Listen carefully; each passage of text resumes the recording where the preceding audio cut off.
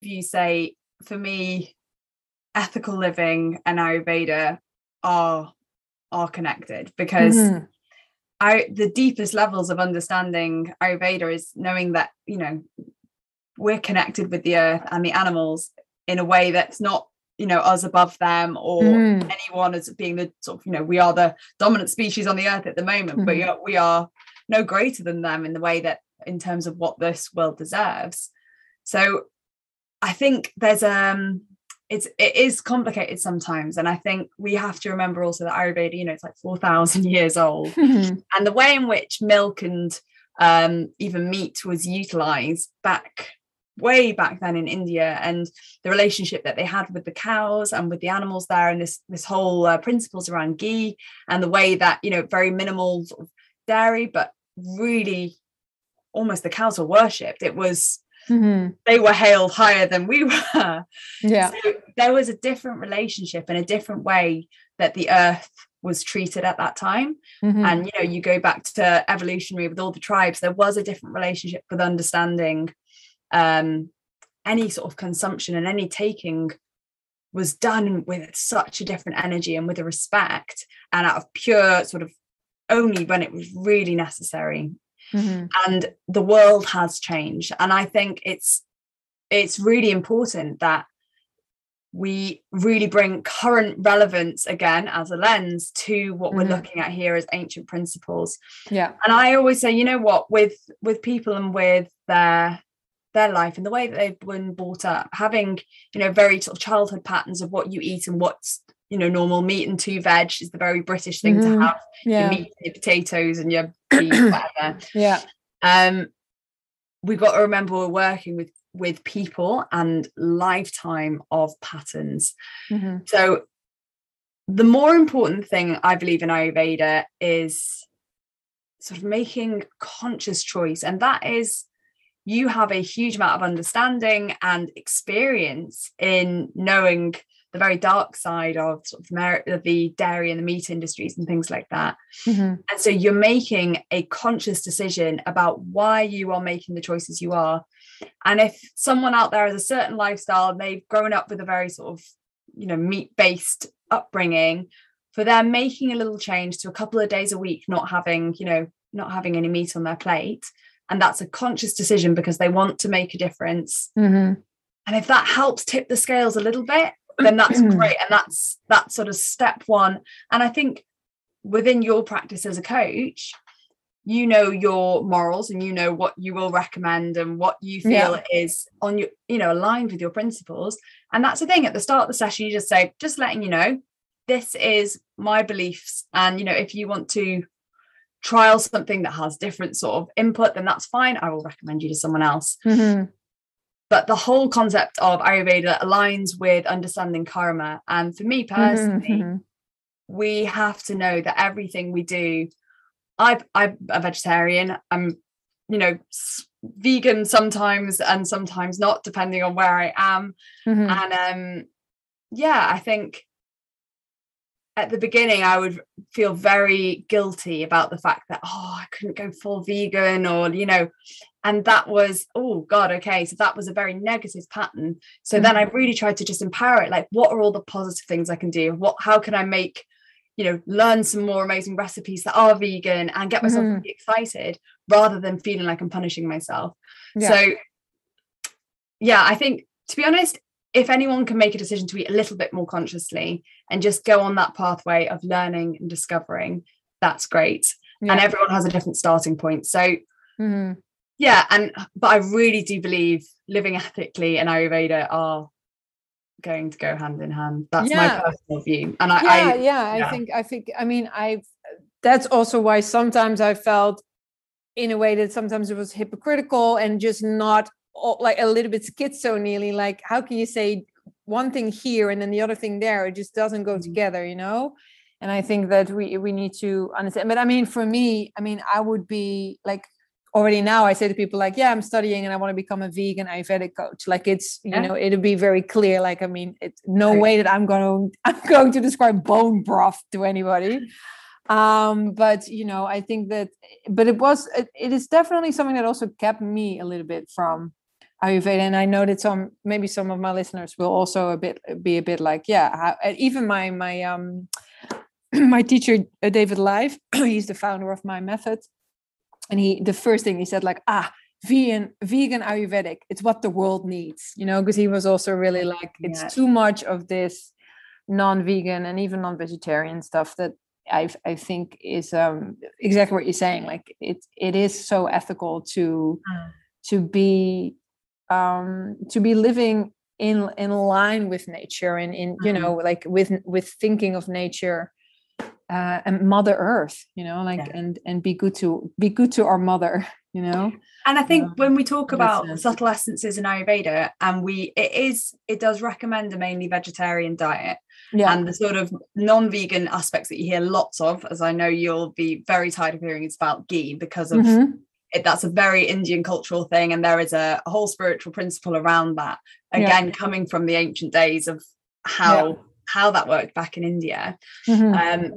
But the principles of Ayurveda say that, having all these plant-based foods and really fresh, organic, that has the most prana, it has the most life force in the food.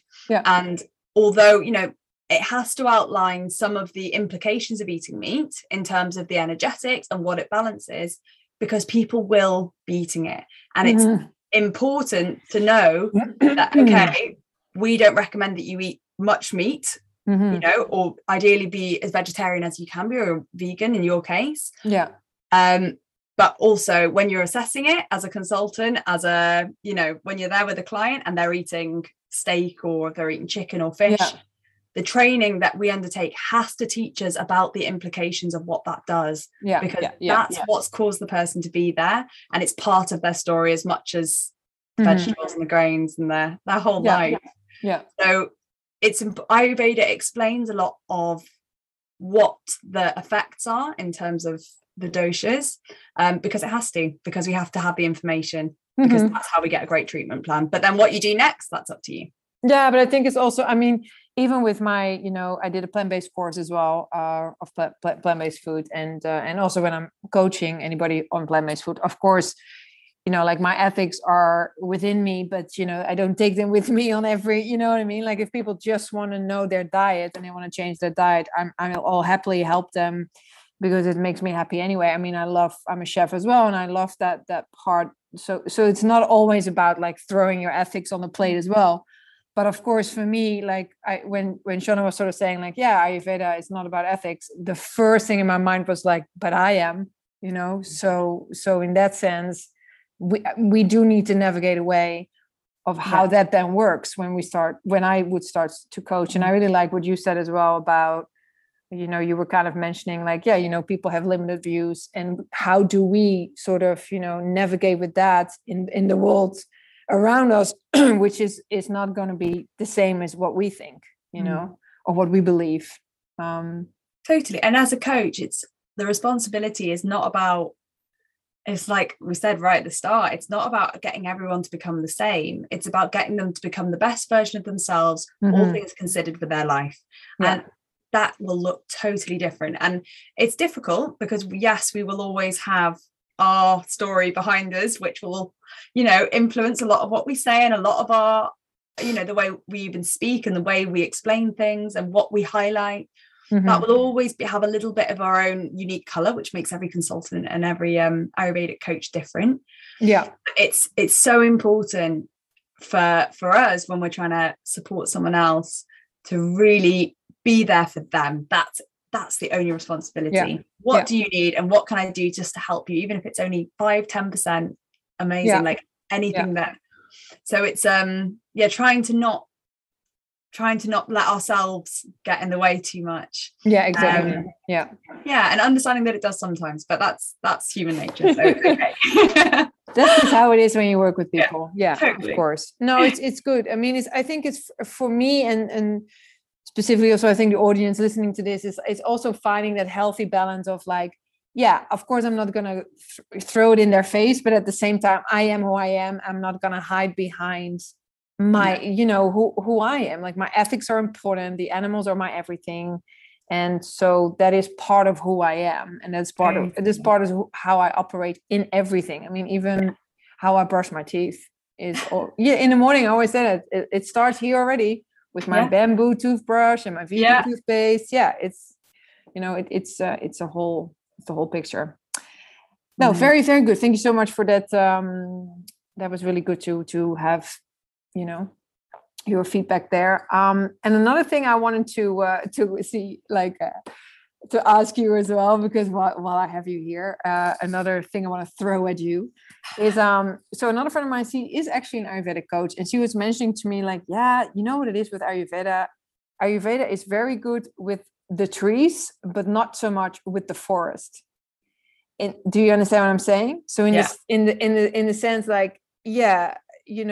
it can be a bit overwhelming, I think, or it's a little bit but how do we see the forest when, maybe can you do you see where I'm going? And can we talk a little bit about how do you feel about that? I think I understand. So my interpretation of that is that we are focusing in Ayurveda very much on a specific problem, say whether it's someone who has really bad stomach problems, or someone who is suffering with insomnia, someone whose skin keeps breaking out because they're really stressed, or whatever reason. So that's the tree, because that's what we're focusing on nurturing and trying to save that tree in that aspect. Yeah. But my understanding is then the forest is looking at the big picture. It's looking at how we're entwined with the entire universe and our place in this world and our life as a whole. Is that what you take from it? I think so. It is what I take from it as well. Yeah. And again, I think it's to do with, I think a lot of people don't have space to think about the forest, because you're so caught up on trying to save the tree, because that's the problem right now. This tree's dying. That part of me is suffering. And so that pain pulls us to making that a priority. Yeah. And what I think is really lovely, and what I've seen in a lot of the teachers around me, is the more you've worked on Ayurveda yourself, you've got the energy and the clarity to step back away from your problems that are pulling you down, which are, it's pretty hard to do. But when you've got that energy and you've worked on yourself, or even before that, for some people, you can step back and you can look at the big picture. And yes, we don't have to wait to be perfect before we can help the rest of the world and help others. But it definitely helps if you've got the energy to be able to do that. Yeah. Because otherwise we're just wrapped up in ourselves and wrapped up in that world, the small, very zoomed in version. And but it's a part of Ayurveda that I don't think a lot of people initially will go to, because it's a bit too big and it doesn't seem very relevant. But those who are seekers and those people who want to have, how does this all tie into the universe and the stars around me, you can get that. And one of the greatest ways of getting that perspective is just to try and help other people, because it immediately steps us out of our little world.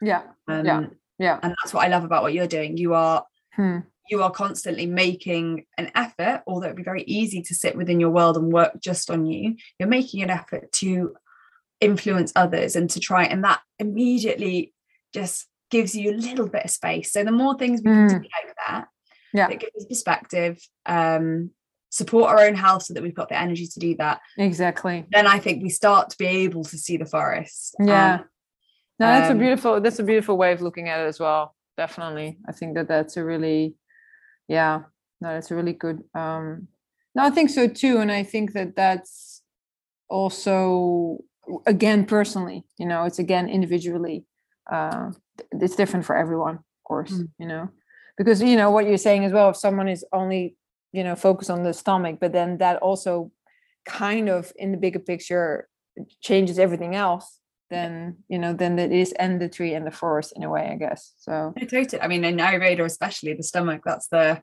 part of that's the root of all disease and the root of everything. And I think it's, but yoga, meditation, being on these programs, having a great teacher, all of these little things are basically trying to help us to change our views and trying to take us out of just obsessing over the minutiae and the little annoyances and the little things that are bothering us. And the more you protect yourself with an amazing community, with an amazing hopefully even trying to bring some aspects into your job of whatever you feel your purpose is.